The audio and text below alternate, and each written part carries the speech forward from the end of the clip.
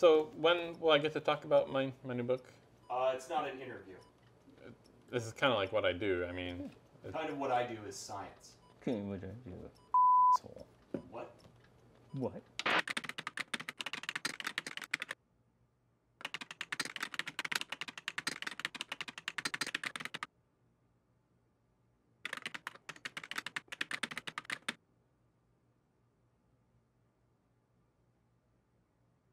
Review number 1.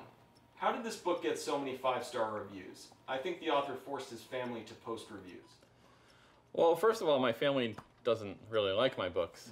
But in general, I can assure you that I wouldn't use people to write reviews for me. I wouldn't pay anyone or bribe anyone to write reviews. I can assure you.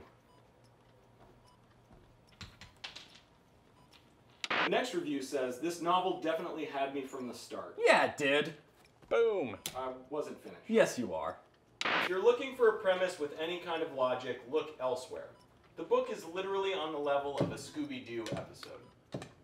I'm sorry to hear you feel that way. I think that the next book... Sorry?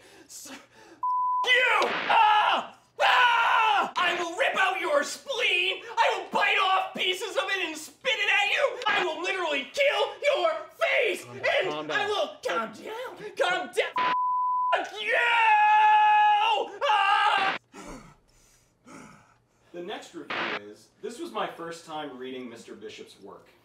Yes. It did not disappoint. That's great. Thank you. Thank you, face. Come on. What? Thank you. Face. Final review. Dear Mr. Bishop, you suck. What do you know? Ah!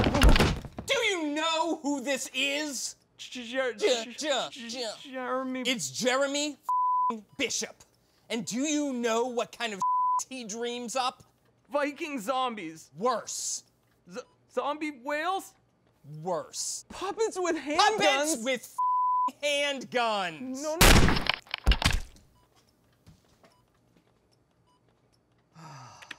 I think that went well. Yeah, that was fun. We should do it again.